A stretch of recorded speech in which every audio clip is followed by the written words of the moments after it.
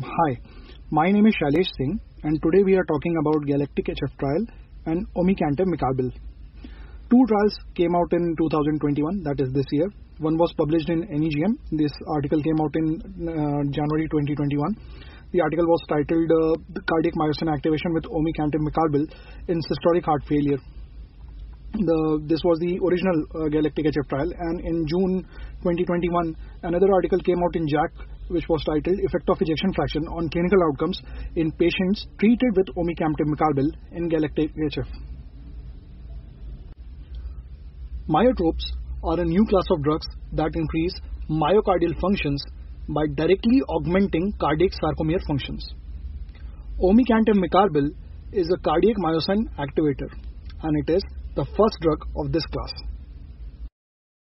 How does this drug act? It increases systolic function by facilitating actin and myosin interaction. The drug increases the contractility by augmenting power stroke at the end of systole and contractile functions of atria. So what do we already know about Omecamtiv Mecarbil? So the COSMIC HF trial has shown that Omecamtiv Mecarbil in patients with heart failure with reduced ejection fraction increases the ejection fraction, it improves myocardial strain, it increases LV systolic ejection time, it decreases LV systolic volume, it decreases LV diastolic volume, it decreases the levels of the natriuretic peptides, and it decreases the heart rate. The GALACTIC HF trial was published in NEJM this year. The GALACTIC HF trial included more than 8,000 patients, and patients were randomized in 1:1 fashion in Omecamtiv Mecarbil group and the placebo group. These patients belonged to various functional class of heart failure. They could be in NYHA class 2, 3 or 4. All the patients had ejection fraction less than equal to 35%. Both outpatient and inpatient heart failure patients were enrolled in the trial. The outpatient heart failure patients were required to have a heart failure hospitalization within last 1 year or an urgent visit to emergency department. Patients with NT-proBNP levels more than 400 in sinus rhythm or more than 1200 in atrial fibrillation are enrolled, or patients with BNP level more than 125 in sinus rhythm and more than 375 in atrial fibrillation were enrolled in the study. Patients were on good guideline-directed medical therapy. The GALACTIC HF trial excluded the patients on mechanical circulatory support, patients who had recent acute coronary syndrome. Patients with systolic blood pressure less than 85 mmHg were also excluded, and so were the patients with eGFR less than 20. Omecamtiv Mecarbil was used in the dose of 25 mg, 37.5 mg or 50 mg twice daily. The primary composite outcome for this trial was a heart failure event or cardiovascular death. The baseline characteristics of the patients in both the groups, that is Omecamtiv Mecarbil and the placebo group, were similar. The mean age of the patients was 64 years, and females formed only 1/5 of the trial population.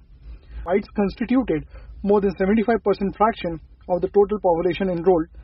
Most of the patients were in either NYHA 2 or NYHA 3 functional class. More than 50% patients were in NYHA class 2 and more than 40% patients were in NYHA class 3. Only 3% patients were in NYHA class 4.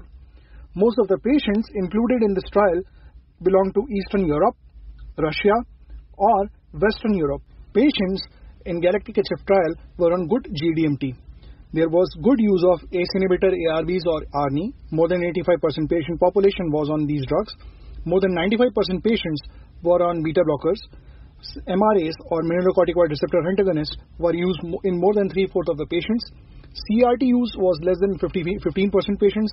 ICDs were used in 1/3 patients, and SGLT2 inhibitors were used in 2 to 3% patients. The authors found that in patients with heart failure with reduced ejection fraction, Omecamtiv Mecarbil decreased the primary endpoints of heart failure hospitalization or cardiovascular death. An important thing to note in this trial was there was no increase in myocardial infarction, ventricular tachycardia or death. This is important to note because Most of the drugs which we are using as an inotropic agent, be it injectable or oral inotrope, all of these drugs are associated with risk of either myocardial infarction or ventricular arrhythmia. Another lesson which we learned from the GALACTIC HF trial was Omecamtiv Mecarbil had no effect on death from cardiovascular or any cause. Another trial was published in JACC in 2021. In this trial, the authors investigated the influence of ejection fraction on treatment effects of Omecamtiv Mecarbil in GALACTIC HF trial. This study said that median ejection fraction of the patients in the GALACTIC HF trial was 28%, and 70% of the patients in the GALACTIC HF trial had ejection fraction less than 30%. Patients with lower ejection fraction were more likely to be younger, more likely to be males, more likely to be non-whites, more likely to be belonging to US, Canada or Western Europe, and more likely to be in NYHA3 or NYHA4 functional class. They were more likely to have non-ischemic cardiomyopathy, and they were more likely to be in NYHA3 and NYHA4 functional class, and they were more likely to have lower systolic blood pressure. They had higher heart rate, higher levels of NT-proBNP, and higher levels of cardiac troponin. CAD, hypertension, atrial fibrillation, and type 2 diabetes mellitus was less common in patients who had lower ejection fraction in GALACTIC HF. These patients had higher symptoms, and with lower ejection fraction there was higher use of ARNI, ivabradine, ICD or CRT. The trialists found patients who had lower ejection fraction had greater reduction in NT-proBNP, and patients who had lower ejection fraction had greater reduction in heart failure events. Omecamtiv Mecarbil was also found to decrease heart rate. It could be secondary to sympathetic withdrawal in patients with heart failure. In some patients, it was found that Omecamtiv Mecarbil increased troponin levels. The beneficial effects of Omecamtiv Mecarbil is most pronounced among the patients with ejection fraction less than 25%. So the ejection fraction of 25% is that sweet spot where the effects of Omecamtiv Mecarbil begin to occur. And therefore, this drug should be considered in patients with heart failure with reduced ejection fraction with ejection fraction less than 25% to decrease heart failure hospitalization. An interesting subgroup looked at the influence of presence or absence of atrial fibrillation on the effects of Omecamtiv Mecarbil, and it was found that Omecamtiv Mecarbil had greater effects in patients who were in sinus rhythm. Why is this happening? Omecamtiv Mecarbil increases the atrial contractility and it increases the systolic power stroke. So it is possible that the drug benefits only in those patients in whom increase in atrial and ventricular contractions may produce a beneficial outcome.